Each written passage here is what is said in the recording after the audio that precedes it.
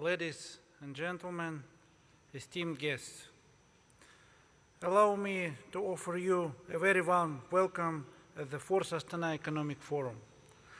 Thanks to the vision of President Nursultan Nazarbayev, this forum has become a platform for cutting-edge discussion about the economic forces that are shaping our lives and societies. The upheaval caused by the great financial and economic crisis has not spared the economics profession.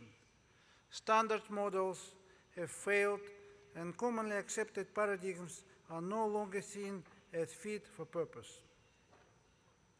Clearly, these turbulent times present a whole series of challenges for economists as well as policymakers.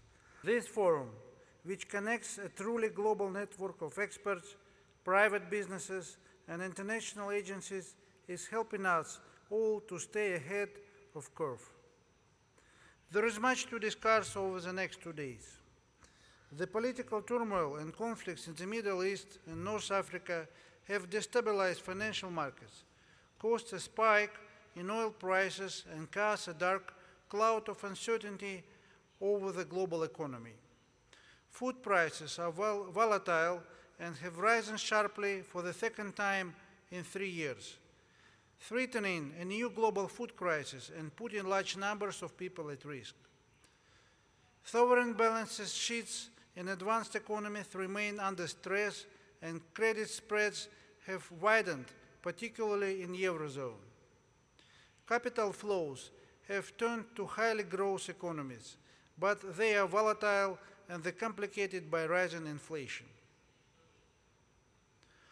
Whilst we can say that the global recovery is proceeding, there are substantial downside risks that policymakers must be vigilant and proactive to guard against. When we gathered here last year, I laid out the government's records in combating the crisis and our medium-term strategic plans for post-crisis development. Today, I would like to focus my remarks on a subject that is more fundamental. Looking into the post-crisis era, one of the most basic yet critical challenges that we face is providing our citizens with decent economic opportunities and reducing inequality in our society. The crisis has put pressure on living standards around the world. According to the IMF, 30 million people have lost their jobs, with around 200 million people currently looking for work. This has taken a heavy toll on society at large. Nowhere is this more evident than in the Middle East and North Africa, where declining living standards and a lack of genuine opportunity, particularly for young people, have fueled political tensions and unrest. In Kazakhstan, we are no stranger to the challenge of creating opportunities. This year, we will celebrate 20 years of independence. When the first emerged from the Soviet Union, our economy lay in ruins. There was no private sector, inflation was rampant, and we struggled to provide even basic public services.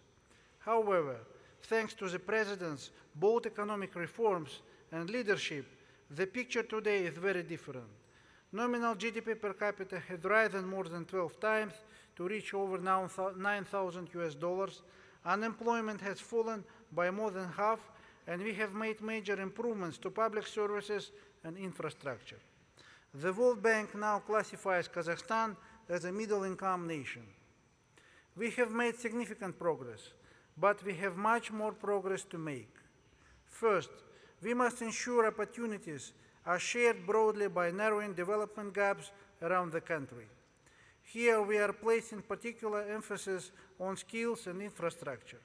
In the last 3 years, 46 new technical or vocational schools have been built around the country, and last week I announced the creation of Kasipkor, a new management company focused on improving the quality of technical education and training. We are also investing heavily in regional infrastructure to improve transportation networks, public utilities, and housing.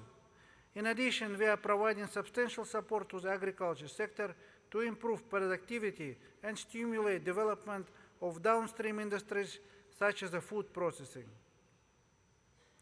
This will create jobs and new sources of income in the rural areas of the country.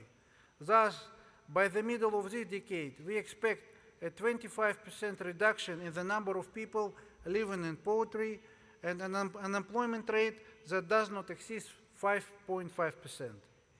Second, we must ensure that opportunities are sustainable over the long run by building local capacities. If Kazakhstan is to avoid the middle income trap and enter the ranks of fully industrialized nation, we cannot simply produce more of our existing products. We will need to produce new and more value-added goods. Of course, international competition is rather sharp and the challenges is great, but that is why innovation is so important. Creating quality, sustainable jobs is the direct result of being internationally competitive.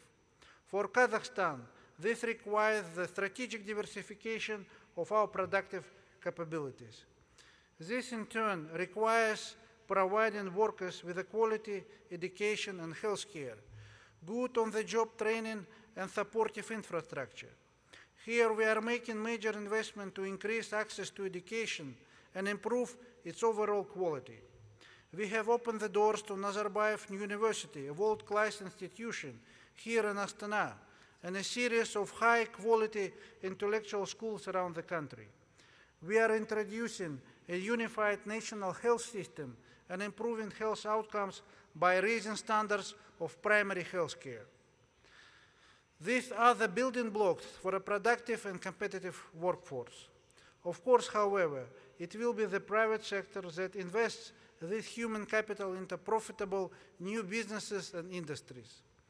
That is why we continue working hard to improve the investment environment, cut red tape, and strengthen private property right in the rule of law.